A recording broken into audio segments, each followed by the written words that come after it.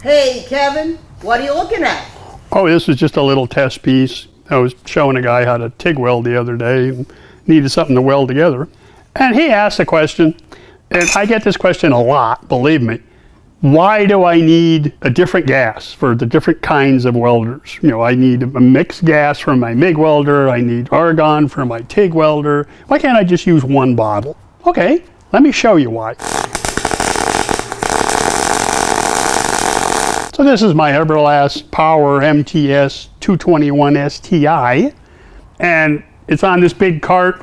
I've got both of the gases back here for both MIG welding and TIG welding. And because this is an MTS machine, a MIG TIG stick machine, so it's got the two different processes that I need the two gases for. So I've got mixed gas, that's 75% argon, 25% CO2, and then I've got just straight argon for the TIG, so the TIG portion of the machine. And I got this little splitter on here, so I can take either the argon or the mixed gas and just run it into the single hose that goes into the back of the machine. I found this over at my local welding supply store. It's for look where the argon, acetylene, paraphernalia is. That's where I found it. So let me just turn on some argon, open up the bottle, or open up the splitter rather. So I've got the welder running. It's all set up on TIG. It's set at 130 amps. And I'm just going to run straight argon, just like I normally would. And let me just run a little bead so you can see how that looks. And then we'll stop, I'll switch the gas over, and run another bead. Oh boy, you're going to love this. So here's just TIG on, just with straight argon.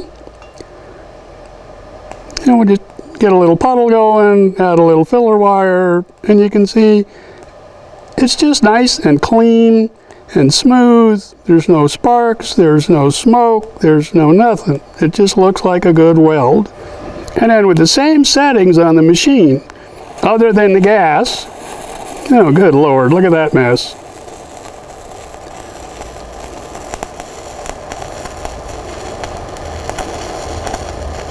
So you can see right here, that's the first weld I did with just the plain argon. And then this is the weld I just did with the argon CO2 mix that I would normally use on a MIG welder.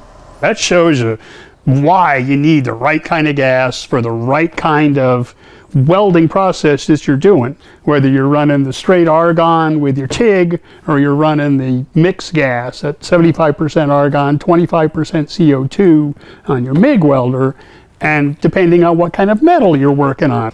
So if you're TIG welding steel, yeah, you definitely need just straight argon. If you're MIG welding steel, you run the mixed gas. Now, there are other types of gas out there. There are other mixes. There are tri-mixes. There are, there's like a dual mix that's like 92% argon and 8% CO2. And, sometimes they throw a little helium in it. It gets really confusing. But these are the two most common. These are the two that I use the most. So I hope that answers your question.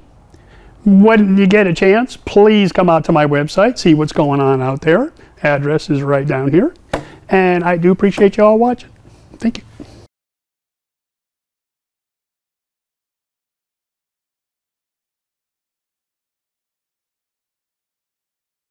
If there was just some way I could fart in that bottle and make this welder run on methane,